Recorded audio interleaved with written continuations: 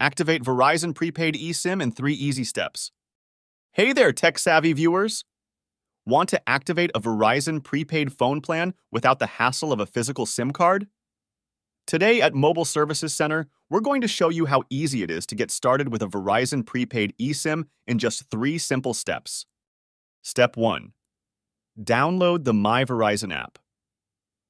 This app is your one-stop shop for managing your Verizon account, and it makes activating your eSIM a breeze.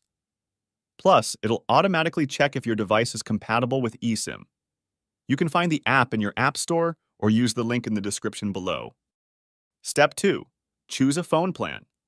Verizon offers a variety of prepaid plans to fit your needs and budget.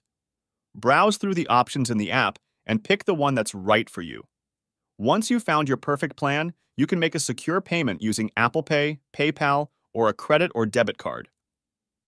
Step 3. Activate and enjoy. That's it.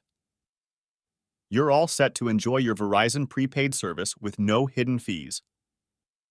After your first month, you can easily add funds or enroll in AutoPay to keep your service going and even save some money. See?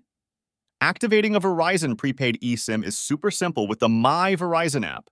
Say goodbye to those fiddly SIM cards and hello to a seamless mobile experience. Like, subscribe, and visit the Mobile Services Center channel for more tech tips.